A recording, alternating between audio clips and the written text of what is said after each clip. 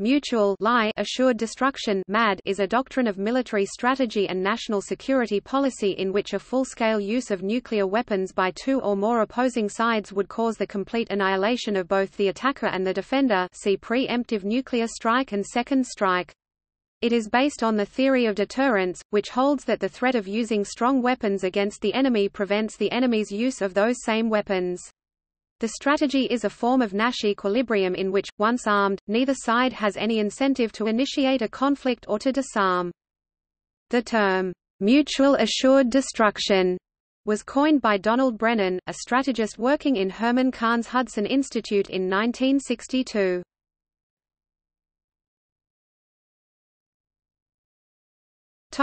Theory.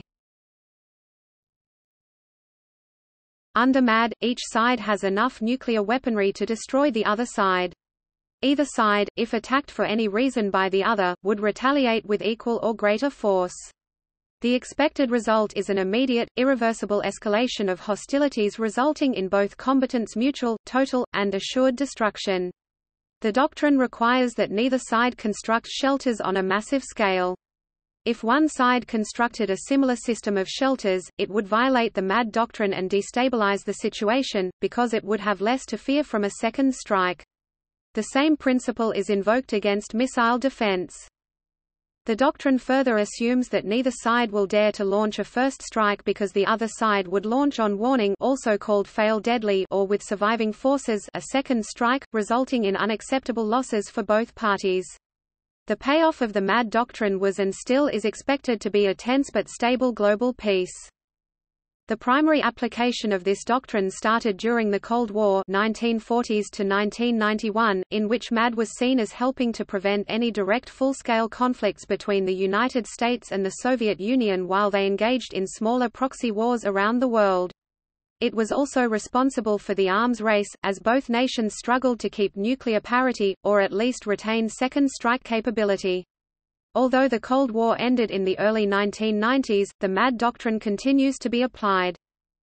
Proponents of MAD as part of US and USSR strategic doctrine believed that nuclear war could best be prevented if neither side could expect to survive a full-scale nuclear exchange as a functioning state. Since the credibility of the threat is critical to such assurance, each side had to invest substantial capital in their nuclear arsenals even if they were not intended for use. In addition, neither side could be expected or allowed to adequately defend itself against the other's nuclear missiles.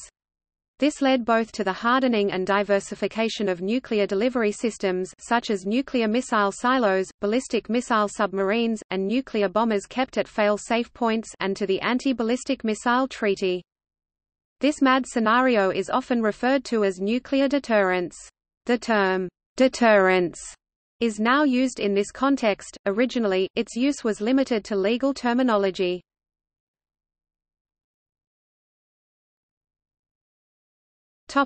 History.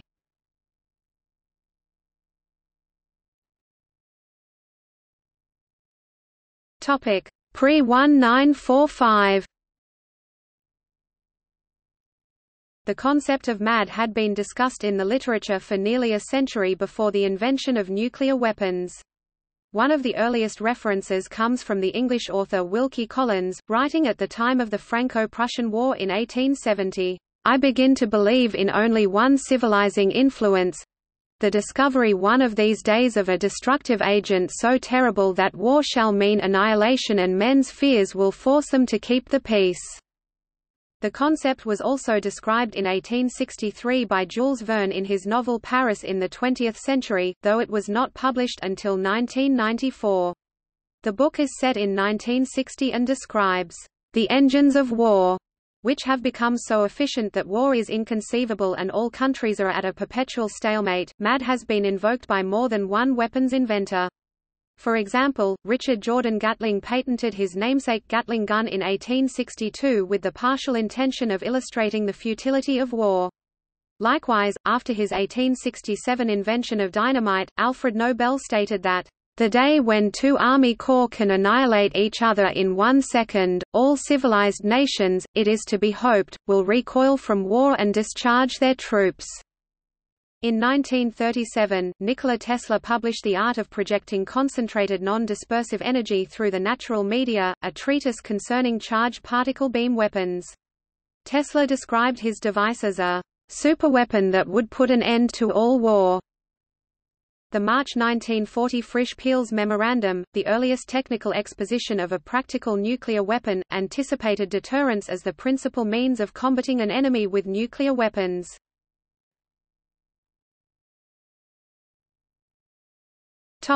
Early Cold War. In August 1945, the United States became the first nuclear power after the nuclear attacks on Hiroshima and Nagasaki. 4 years later, on August 29, 1949, the Soviet Union detonated its own nuclear device. At the time, both sides lacked the means to effectively use nuclear devices against each other.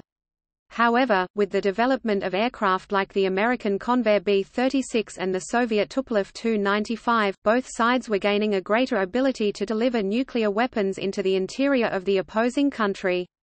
The official policy of the United States became one of massive retaliation, as coined by Secretary of State John Foster Dulles, which called for massive attack against the Soviet Union if they were to invade Europe, regardless of whether it was a conventional or a nuclear attack. By the time of the 1962 Cuban Missile Crisis, both the United States and the Soviet Union had developed the capability of launching a nuclear-tipped missile from a submerged submarine, which completed the third leg of the nuclear triad weapons strategy necessary to fully implement the MAD doctrine.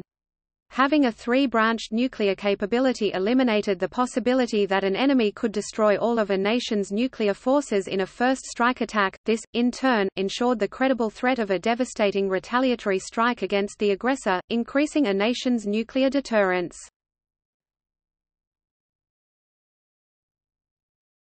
Topic: Strategic Air Command.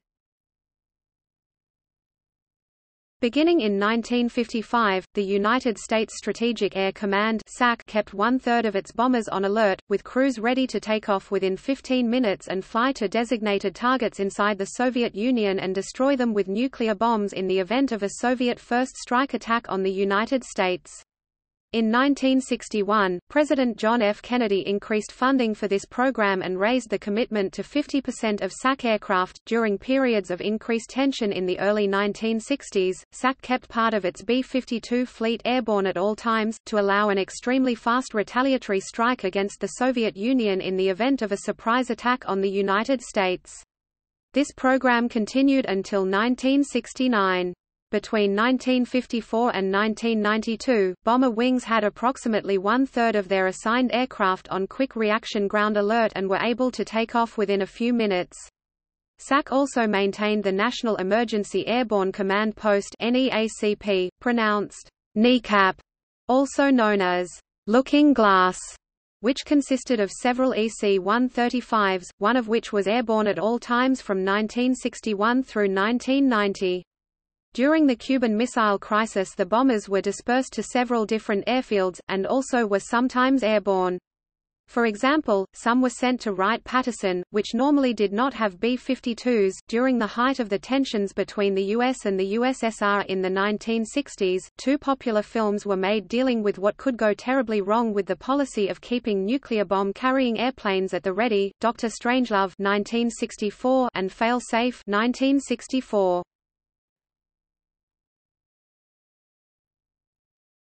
Topic: Retaliation capability, second strike. The strategy of MAD was fully declared in the early 1960s, primarily by United States Secretary of Defense Robert McNamara.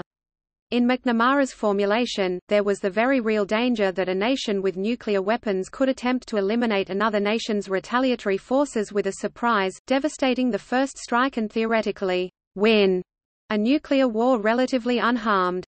The true second strike capability could be achieved only when a nation had a guaranteed ability to fully retaliate after a first strike attack. The United States had achieved an early form of second strike capability by fielding continual patrols of strategic nuclear bombers, with a large number of planes always in the air, on their way to or from fail-safe points close to the borders of the Soviet Union. This meant the United States could still retaliate, even after a devastating first strike attack.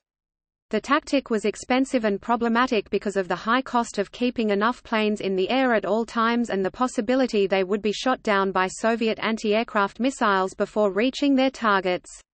In addition, as the idea of a missile gap existing between the US and the Soviet Union developed, there was increasing priority being given to ICBMs over bombers.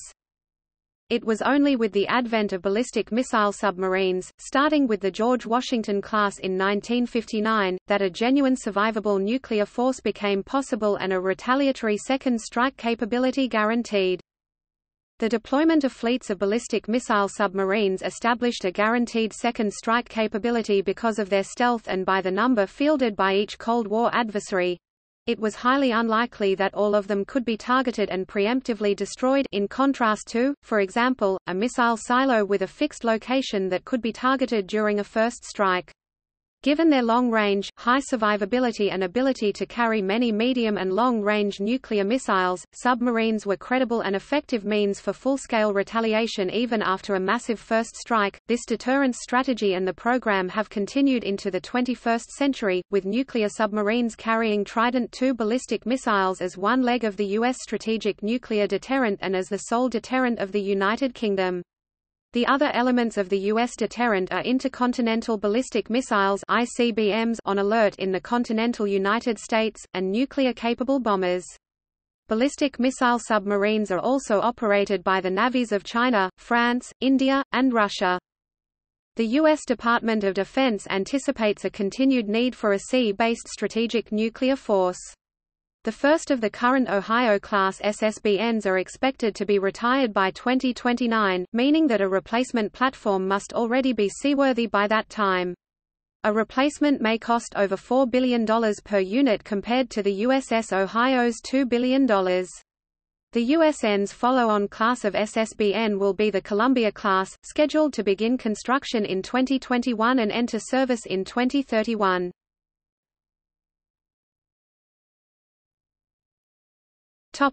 ABMs threaten MAD.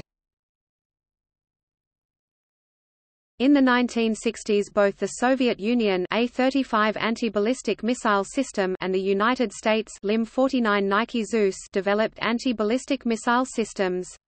Had such systems been able to effectively defend against a retaliatory second strike, MAD would have been undermined. See also Strategic Defense Initiative.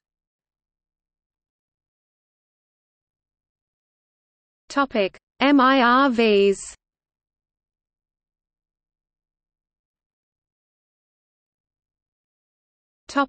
MIRVs as counter against ABM. The Multiple Independently Targetable Reentry Vehicle (MIRV) was another weapons system designed specifically to aid with the MAD nuclear deterrence doctrine. With a MIRV payload, one ICBM could hold many separate warheads. MIRVs were first created by the United States in order to counterbalance the Soviet A-35 anti-ballistic missile systems around Moscow. Since each defensive missile could be counted on to destroy only one offensive missile, making each offensive missile have, for example, 3 warheads as with early MIRV systems meant that 3 times as many defensive missiles were needed for each offensive missile. This made defending against missile attacks more costly and difficult. One of the largest U.S. MIRVed missiles, the LGM-118A Peacekeeper, could hold up to 10 warheads, each with a yield of around 300 kilotons of TNT, 1.3 petajoules. Altogether, an explosive payload equivalent to 230 Hiroshima-type bombs. The multiple warheads made defense untenable with the available technology, leaving the threat of retaliatory attack as the only viable defensive option. MIRVed land-based ICBMs tend to put a premium on striking first. The START II agreement was proposed to ban this type of weapon, but never entered into force. In the event of a Soviet conventional attack on Western Europe, NATO planned to use tactical nuclear weapons. The Soviet Union countered this threat by issuing a statement that any use of nuclear weapons, tactical or otherwise, against Soviet forces would be grounds for a full-scale Soviet retaliatory strike, massive retaliation. Thus it was generally assumed that any combat in Europe would end with apocalyptic conclusions.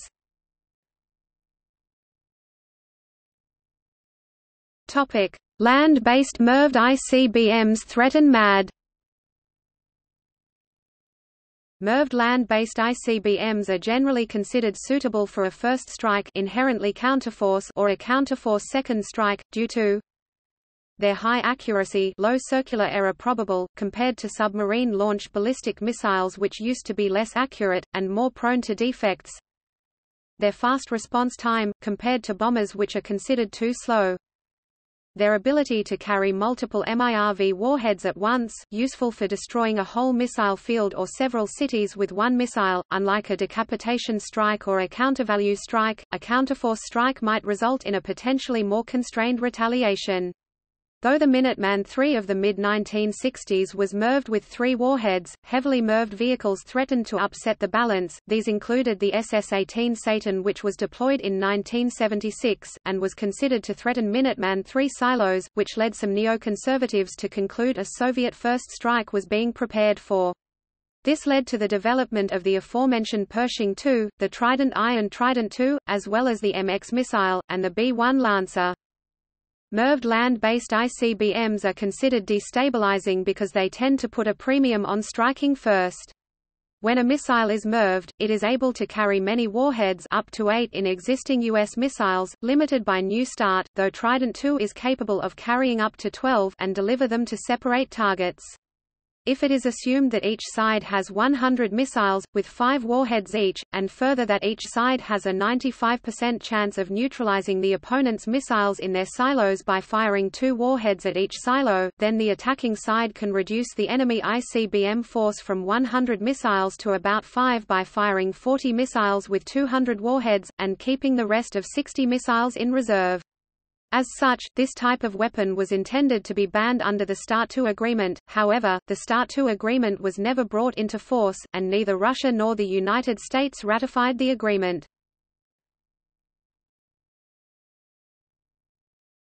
Topic: Late Cold War. The original U.S. MAD doctrine was modified on July 25, 1980, with U.S. President Jimmy Carter's adoption of countervailing strategy with Presidential Directive 59. According to its architect, Secretary of Defense Harold Brown, countervailing strategy stressed that the planned response to a Soviet attack was no longer to bomb Soviet population centers and cities primarily, but first to kill the Soviet leadership, then attack military targets, in the hope of a Soviet surrender before total destruction of the Soviet Union and the United States. This modified version of MAD was seen as a winnable nuclear war, while still maintaining the possibility of assured destruction for at least one party. This policy was further developed by the Reagan administration with the announcement of the Strategic Defense Initiative (SDI), nicknamed Star Wars, the goal of which was to develop space-based technology to destroy Soviet missiles before they reached the United States. SDI was criticized by both the Soviets and many of America's allies, including Prime Minister of the United Kingdom Margaret Thatcher, because, were it ever operational and effective, it would have undermined the assured destruction required for MAD. If the United States had a guarantee against Soviet nuclear attacks, its critics argued, it would have first strike capability, which would have been a politically and militarily destabilizing position. Critics further argued that it could trigger a new arms race, this time to develop countermeasures for SDI. Despite its promise of nuclear safety, SDI was described by many of its critics, including Soviet nuclear physicist and later peace activist Andrei Sakharov, as being even more dangerous than MAD because of these political implications. Supporters also argued that SDI could trigger a new arms race, forcing the USSR to spend an increasing proportion of GDP on defense, something which has been claimed to have been an indirect cause of the eventual collapse of the Soviet Union. Proponents of ballistic missile defense (BMD) argue that MAD is exceptionally dangerous in that it essentially offers a single course of action in the event of a nuclear attack, full retaliatory response. The fact that nuclear proliferation has led to an increase in the number of nations in the nuclear club including nations of questionable stability, e.g. North Korea, and that a nuclear nation might be hijacked by a despot or other person or persons who might use nuclear weapons without a sane regard for the consequences, presents a strong case for proponents of BMD who seek a policy which both protect against attack, but also does not require an escalation into what might become global nuclear war. Russia continues to have a strong public distaste for Western BMD initiatives, presumably because proprietary operative BMD systems could exceed their technical and financial resources and therefore degrade their larger military standing and sense of security in a post-MAD environment. Russian refusal to accept invitations to participate in NATO BMD may be indicative of the lack of an alternative to MAD in current Russian war-fighting strategy due to the dilapidation of conventional forces after the breakup of the Soviet Union.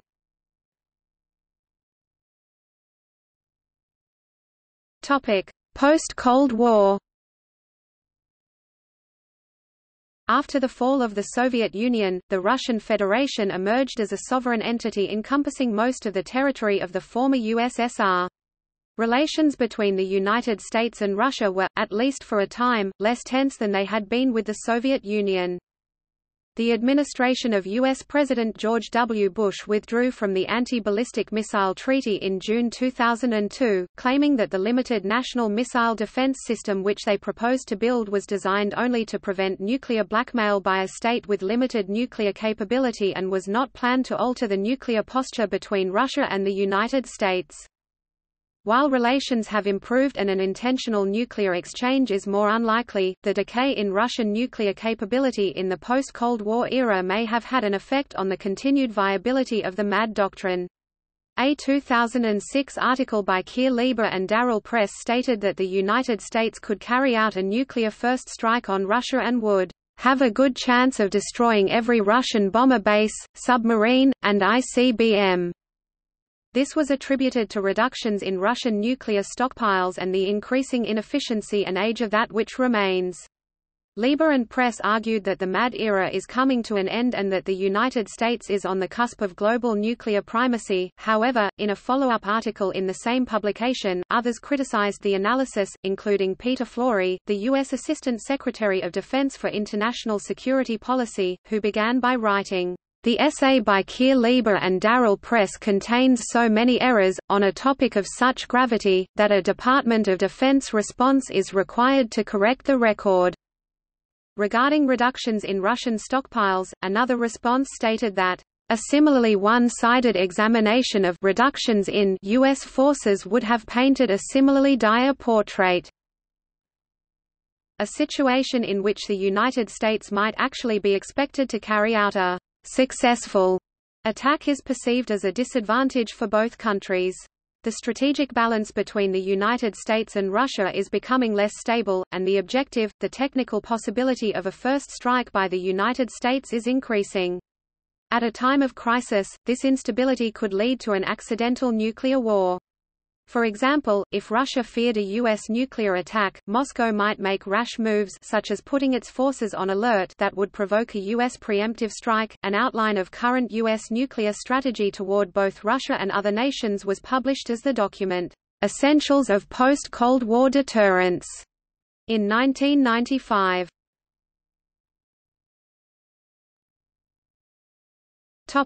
Official policy. Whether MAD was the officially accepted doctrine of the United States military during the Cold War is largely a matter of interpretation. The United States Air Force, for example, has retrospectively contended that it never advocated MAD as a sole strategy, and that this form of deterrence was seen as one of numerous options in U.S. nuclear policy. Former officers have emphasized that they never felt as limited by the logic of MAD and were prepared to use nuclear weapons in smaller-scale situations than assured destruction allowed, and did not deliberately target civilian cities, though they acknowledge that the result of a purely military attack would certainly devastate the cities as well. However, according to a declassified 1959 Strategic Air Command study, U.S. nuclear weapons plans specifically targeted the populations of Beijing, Moscow, Leningrad, East Berlin, and Warsaw for systematic destruction. MAD was implied in several U.S. policies and used in the political rhetoric of leaders in both the United States and the USSR during many periods of the Cold War.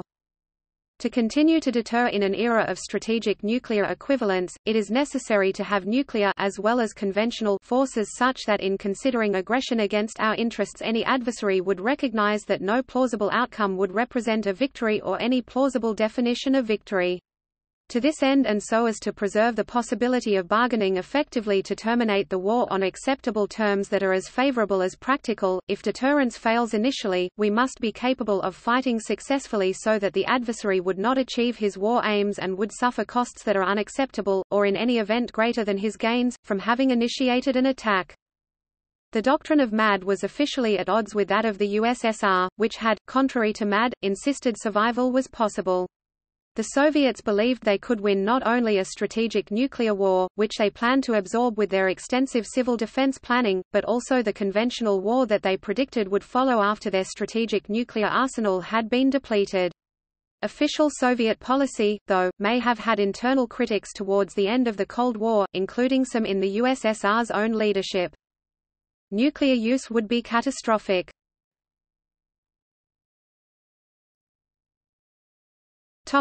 Criticism.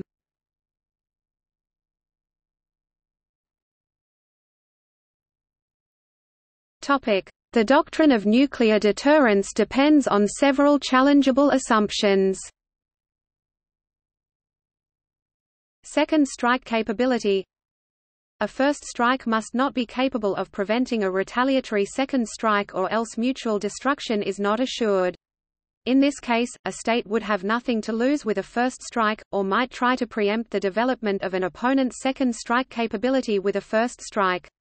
To avoid this, countries may design their nuclear forces to make decapitation strike almost impossible, by dispersing launches over wide areas and using a combination of sea-based, air-based, underground, and mobile land-based launches. Perfect detection of false positives errors in the equipment and/or procedures that must identify a launch by the other side. The implication of this is that an accident could lead to a full nuclear exchange. During the Cold War there were several instances of false positives, as in the case of Stanislav Petrov. Perfect attribution. If there is a launch from the Sino-Russian border, it could be difficult to distinguish which nation is responsible. Both Russia and China have the capability, and, hence, against which nation retaliation should occur. A launch from a nuclear-armed submarine could also be difficult to attribute. Perfect rationality. No rogue commanders will have the ability to corrupt the launch decision process. Such an incident very nearly occurred during the Cuban Missile Crisis when an argument broke out aboard a nuclear-armed submarine cut off from radio communication. The second-in-command, Vasily Arkhipov, refused to launch despite an order from Captain Savitsky to do so. All leaders with launch capability care about the survival of their subjects. An extremist leader may welcome Armageddon and launch an unprovoked attack. Winston Churchill warned that any strategy will not cover the case of lunatics or dictators in the mood of Hitler when he found himself in his final dugout. Inability to defend. No fallout shelter networks of sufficient capacity to protect large segments of the population and/or industry. No development of anti-missile technology or deployment of remedial protective gear. See also